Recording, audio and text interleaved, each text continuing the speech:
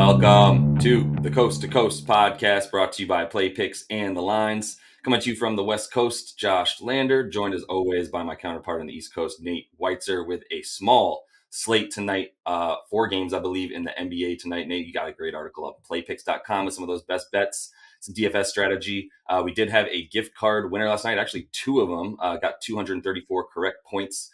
Combined between the Bucks and the Clippers there. Clippers blew out the Bucks. Poor showing there from Milwaukee. But so we'll get those gift cards out to you guys. Have a couple more options, or at least one more option this week for that. And as always, if you do need a DraftKings account or FanDuel account, head to dkpicks.com or fdpicks.com. Find all those local listings. Jump in those comments tonight and like and subscribe to that page. Nate, let's jump into the lines and talk about some of these games tonight, what we're going to do with them. Oh, yeah. I can't wait to play some DFS tonight when we see how shorthanded those Clippers might be on a back-to-back. We know how shorthanded the Magic are. The 4 games we have, the Wizards are also on a back-to-back with Bradley Beal still questionable. They're +3 at home against the Hornets. The Nuggets are -4.5 or 5 at home against the Sixers. The Clippers, as you mentioned, -11.5 against those Magic. And the Suns right now -6 against the Hawks. So, Josh, which of those 4 games strikes your fancy? Man, I don't love most of them. I'm probably going to look to tease some stuff tonight, to be honest. But I am going to start looking at the poor Orlando Magic game against the Clippers. We will see Terrence Ross back, so maybe see if we can find some of his props. I don't have any of those available right now as we're shooting this, but someone has to score for the Magic. You mentioned that potentially we might not see Kawhi tonight. We're going to see Paul George back, I believe. And I believe we should see either Pat Bev or Ibaka back, one or not both of them.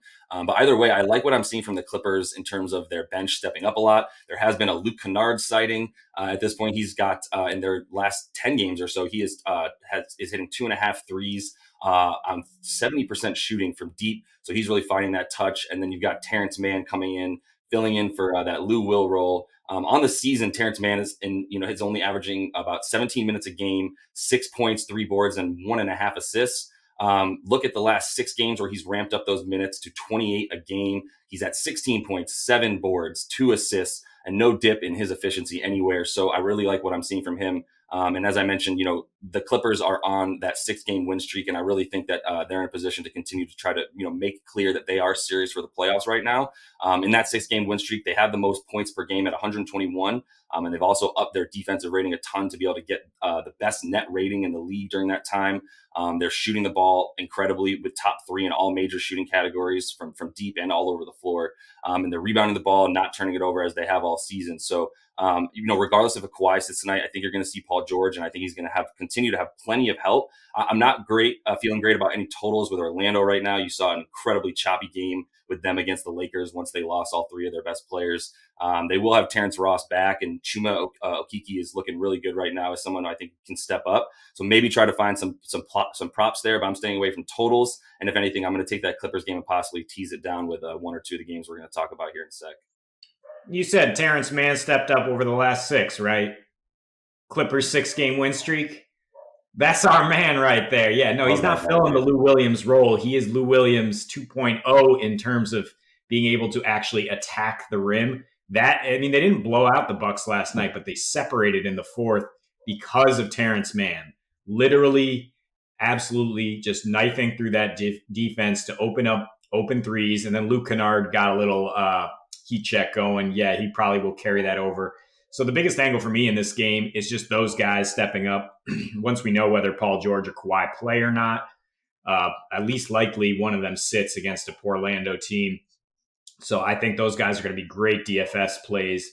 That's the angle for me. I don't know if they cover 11 points. Orlando, I think, is covered in both games so far, or they barely missed against the Blazers since their fire sale.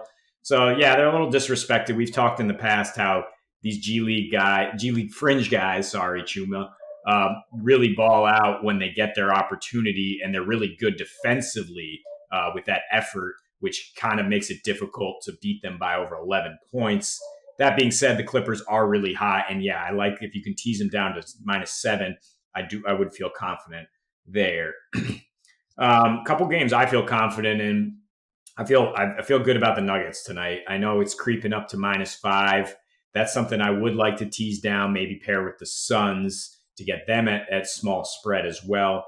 But I think the Sixers, while they've been good without Embiid, 6-2, best defensive rating. I think the schedule is a bit of a mirage. They have wins in there against the Warriors without Steph, the Lakers without anyone. I think that the Nuggets' success is not a mirage. They are the number one offensive rating in the league last 10 games, and they just added Aaron Gordon to ramp that up. He didn't even have to do much, and they dropped 126 on a pretty good Hawks defense. I like a Nuggets win. Once again, there's player performance doubles that are an easy cakewalk, and FanDuel, Michael Porter Jr. to score 15 plus in an 11th straight game. He's shooting 51% from three in his last 10 games, and you can get him to hit just 2 threes, which he's done in 5 straight, and get plus 125. I like MPJ. I like the points in this game, definitely, because while Denver's first in offense, they're 26th in defensive rating in that 8-game span. You look at Philly, 5-2 against the over as a road dog. Just got Seth Curry back. They average 115.5 points per game with Seth. That's a 4-point increase there. They are averaging 119 points per game their last 12 against the West. So I think that the pace continues to ramp up without Embiid. I think that they don't really have any answers for Jokic on the other end. Dwight Howard might get himself ejected again or something. So Denver will continue to score, probably get the win, and hopefully go over, which a parlay there would get you about plus 180 at DraftKings. Nice. Yeah, I'm going to continue to ride the MPJ wave until someone figures out he's going to be continuing to score 15 plus points.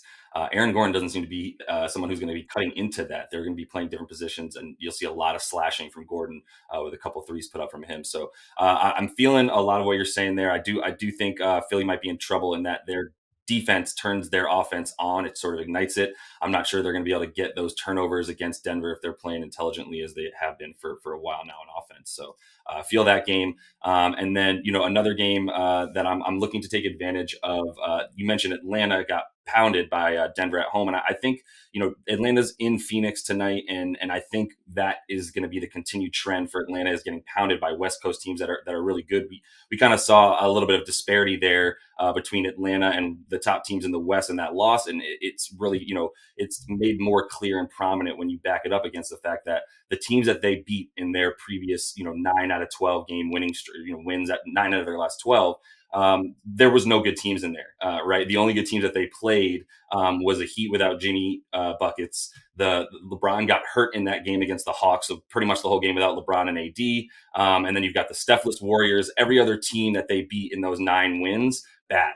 Bottom of the, literally bottom 5 of the league, right? Oakland, Oklahoma City, Cleveland, all those teams. So while they were playing really well on defense, during that time, in their last 3, they've really come back down to earth. They're dead last, actually in their last 4 rather, where they're 1-3, dead last in defensive rating. And so I think you're seeing a lot of struggle from them. Meanwhile, Phoenix continues to not struggle. They play well, very, very well against good teams. 8-2 against the spread in their last 10 against teams above 500. At home, they're 14-6 against the spread over the year as the favorite when they're at home. So really like what they're able to do there. And, in the month of March, they're 3rd in point differential. So they are beating teams. They're plus 9.3 per 100 possessions.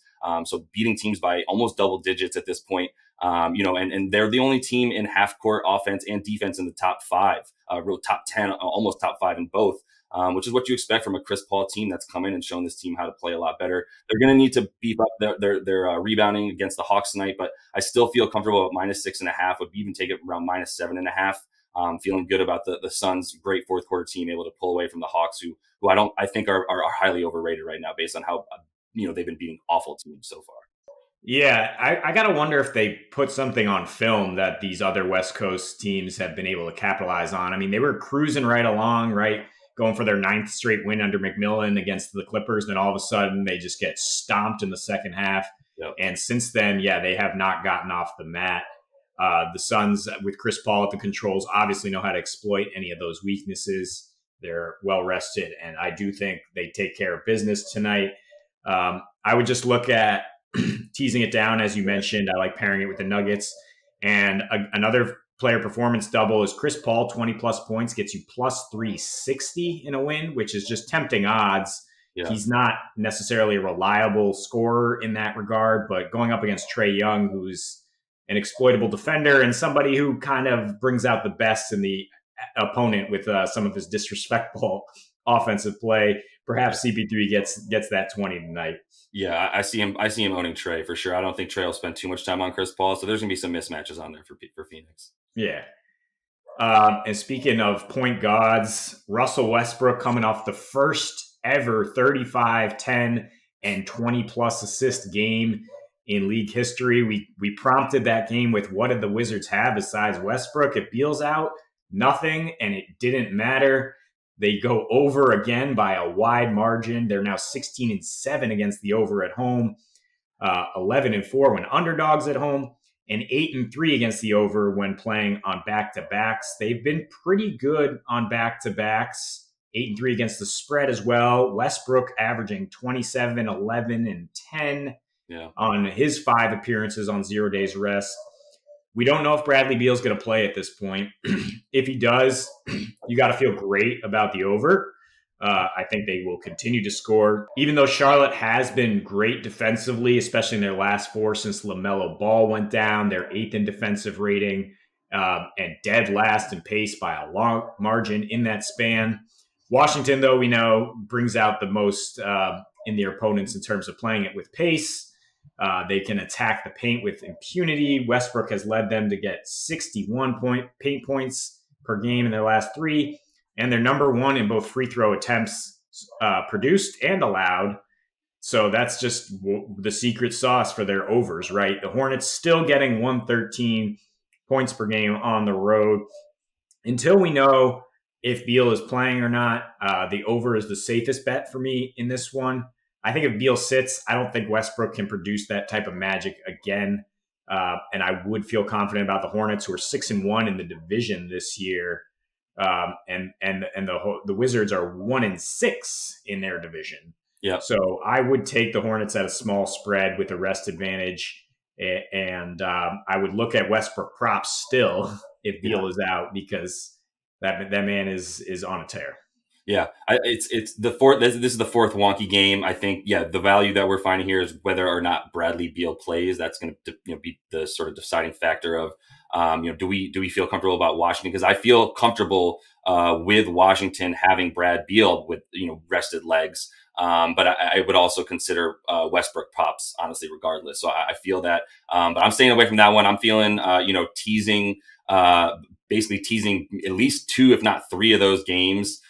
Down between the Phoenix Suns, the Nuggets, and the Clippers, as we mentioned, they're getting a little bit better odds. You mentioned DFS, Nate. Anything you want to get into for tonight? Some people you're looking at? Well, obviously Westbrook is the priority spend. If you can get there, you can get there with some value on his own team. If Beal's out, we're looking at, also Davis Bertans, Daniel Gafford got injured last night. So their front court depth is thin. Chandler Hutchinson, former Bull, got 18 points in 25 minutes last night.